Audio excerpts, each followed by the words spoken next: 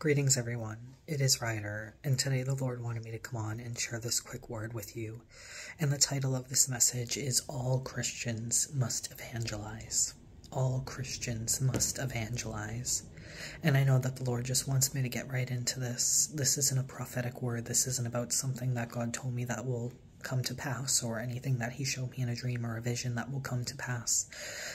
He wanted me to come on and talk about the importance of evangelism and how all Christians, all who have repented and accepted Jesus as their personal Lord and Savior, believing that he has died on the cross to pay the price for all of our sins, we are all called to do the work of an evangelist. We may not have been appointed to the office of an evangelist, but we're all called to evangelize, just like how not everyone who has the gift of prophecy is a prophet, you know? But yeah, with all that being said, I know that the Lord just wants me to get right into this.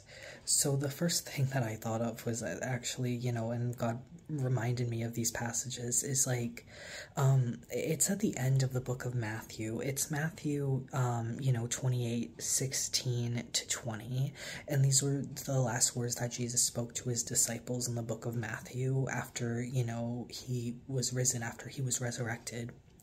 And it reads, "Then the 11 disciples went to Galilee, to the mountain where Jesus had told them to go. When they saw him, they worshipped him, but some doubted. Then Jesus came to them and said, 'All authority in heaven and on earth has been given to me. Therefore go and make disciples of all nations, baptizing them in the name of the Father, and of the Son, and of the Holy Spirit, and teaching them to obey everything I have commanded you. And surely I am with you always to the very end of the age.' For this is the word of the Lord. Thanks be to God." So Jesus had said all authority in heaven and on earth had been given to him, and he told us to go and make disciples of all nations, baptizing them in the name of the Father, and of the Son, and of the Holy Spirit. So that's the first part, to go and make disciples of all nations. He didn't just appoint some of his disciples to do this, he appointed all of them. He had said, therefore go, like to the whole group of them, and make disciples of all nations. We're all called to make disciples of the nations. We might not all be going overseas and doing missions work, but there is a battleground in our own backyards, in our own neighborhoods, our own homes, our own communities, even in the churches. Do you really think that everybody at the church that you're going to is saved? No, there's a lot of false Christian. There's a lot of fake Christians. There's people that think that they're Christians, but they're not truly saved because they haven't repented and accepted Jesus as their Lord and Savior. They still believe the myth that you go to heaven by being a good person, or they just go because it's like a social club, or they just go for the music. So there's a battleground in your church, there's a battleground in your home. If there's unsafe people in your home, there's a battleground in your community, and we're called to go and share our faith with others. And it doesn't always have to be, like some big extravagant thing. Like, you don't have to go and be like, doing like street preaching and stuff if that's not what you're called to do. But we can always hand out gospel tracts. We can witness to people one-on-one.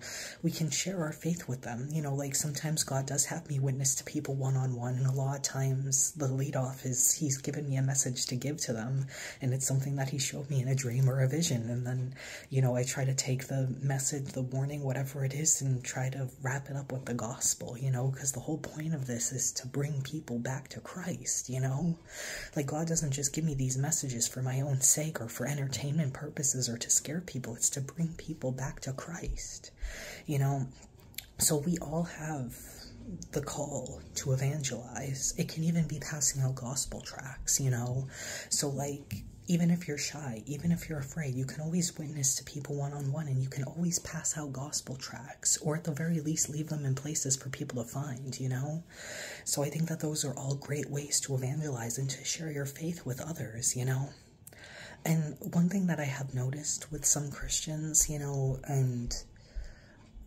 I don't want to go into all of it, but I feel very strongly about this, where, like, I've seen Christians where they'll say, like, oh, well, we'll spread the gospel with our hands and feet. We'll spread the gospel by showing people God's love and doing good works. And I think that it's good to do good works and to show people the love of Christ. Like, obviously, it's good to help those that are in need. It's good to give to the homeless. It's good to, like, take care of those where nobody else takes care of them. Like, of course, and that's what God wants us to do. So many of the testaments and so many of the prophets in the Old Testament, you know, they were telling the Israelites before they were brought into captivity into Babylon, they were telling them, like, you need to take care of the poor, the fatherless, the widows, the oppressed, you know, like the foreigners in your land, the people that were neglected and pushed to the side, you know. So we are called to do those things. But the thing is, like, I personally don't believe that that's sharing the gospel, you know, like, sharing the gospel, like, you're talking about, you know, how we've all sinned and we've fallen short of God's grace, you know, how the punishment for that sin is death and eternity in hell, you know, but that Jesus Christ died on the cross to pay the price for all of our sins. He lived the perfect sinless life that you and I could not, fully God, fully human.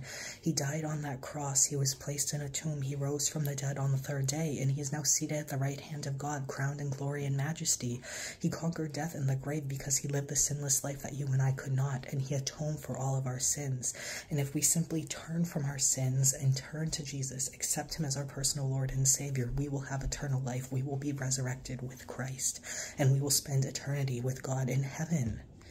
And that is the gospel, you know. And I think, you know, like, good works, you know, like doing kind things for people, like, I don't know about everyone else, but if someone did something kind for me, you know, like, when I wasn't saved, I'd just be like, oh, thank you, that was really kind of you, but, like, that wouldn't lead to me being saved, you know. And I think that at a certain point, we need to get over our own fears, you know, like, we should be doing good works and evangelizing, you know, like, both are needed, you know. And I think in the book of James, it talks about it as well, you know, like, when he talks about, like, faith and good works. But I think that, you know, doing good works for people, like, isn't sharing the gospel with them, you know. Like, we need to share it with our mouths. We need to talk about our faith. We need to call people to repent and accept Jesus as their Lord and Savior. And I think sometimes people are too afraid to do that, and they'd rather hide behind the good works and be comfortable because they're afraid of being mocked. They're afraid of being ridiculed. They're afraid of being judged. And I've had that fear in the past as well, but I've gotten to this point where, like, the call that God has put on me, like, it just feels like it's burning inside of me, and I feel like it's at the point where, like, if I don't open my mouth, I feel like I'm gonna explode. So, like, all this push to go out and do the street preaching and the other types of evangelism, it's something that has been, like, building inside of me, and I felt like if I held it in any longer, I was gonna burst, you know. And I know that that's from God, you know. So it's like, people can think I'm crazy. They can think, you know, that I'm being rude, that I'm just shouting in the streets, that I'm crazy. It's fine. I'm doing what God is telling me to do. That's the call that he has put upon me during this time in my life. And, you know, like, I just think that sometimes people are too afraid, and I'm thankful that God has given me the courage and the boldness to go forth and do this. And I think that if we pray for that courage and that boldness, God will give it to us, you know, because we're called to be bold for Christ. We're called to be soldiers for Christ. So if people think that you're crazy, if they think that you're weird, you know, if they, like, don't understand why you're doing the things that you're doing, why you're living the way that you're living, it's fine. I've realized I'd rather people dislike me and the things that I have to say in this life than not hear the gospel and spend eternity in hell. You know, you have to remember when it comes to these things that people's souls are at stake.